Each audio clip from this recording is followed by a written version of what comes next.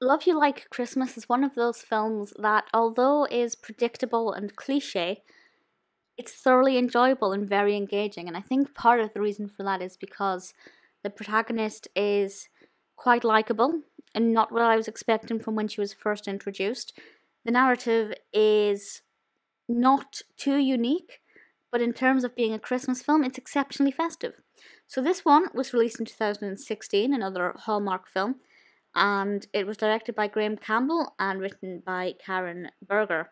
And it's actually won 2 awards, which I don't see that often for Hallmark films. But actually, looking at the awards now, I completely understand. So, Madison Brydges won the Young Artist Award and the Young Entertainer Award. And I completely understand why. One of the points I was going to make here is that her enthusiasm is so fabulous. She plays our child character. Every Christmas film tends to have a young child in it of some sort, and that really helps to capture the Christmas magic and keep things youthful and fun and exciting. And absolutely, she does that here. She really brings a lot of energy, a youthful spirit, and it's very infectious, definitely infectious. The narrative in which she brings that festive spirit is as follows from IMDb. A high-powered executive reconsiders her priorities when car trouble leads her to Christmas Valley, a town in love with Christmas. First of all, the name Christmas Valley, it actually has a meaning. There's a reason why it's called Christmas Valley, and I thought it was a nice, clever way to say we're not just being cheesy, we're going to give a proper reason behind this. And I think that was a nice little touch, because sometimes these little villages have really cheesy, over-the-top names and no real reason for it, but this one does. And basically, our protagonist, Maddie, finds herself in Christmas Valley after her car breaks down, and she's spending time with, well, really, with a young girl called Jo, because they get on really quickly, very easily. And she keeps bumping into Jo's father, Kevin, who becomes the typical romantic interest of a Hallmark Christmas film.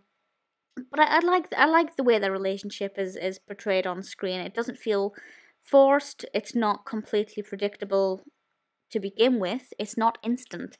It has time to build and grow. I'm sure you will have seen many romance films or rom-coms where a couple meet and fall in love instantly, and it's unbelievable. But this one actually works quite well. I think it got the pacing almost down to a T. What's weird about this film on reflection is that not a lot really happens. Maddie doesn't really get up to very much. She has some work things to deal with. She spends some time with Jo. She does some Christmassy things. But there's not really a lot going on in terms of the plot, and yet I still enjoyed it, and it never really felt that slow. One thing I did love is that Maddie is a marketing executive, and she begins to help Kevin with the marketing of his Christmas tree firm. Firm's not the right word. Family business.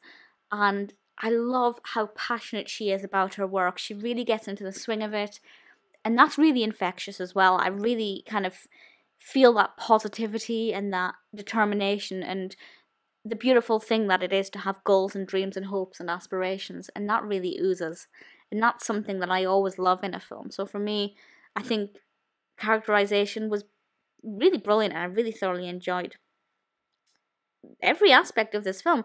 As I said at the beginning, it was quite predictable and a little bit cliche.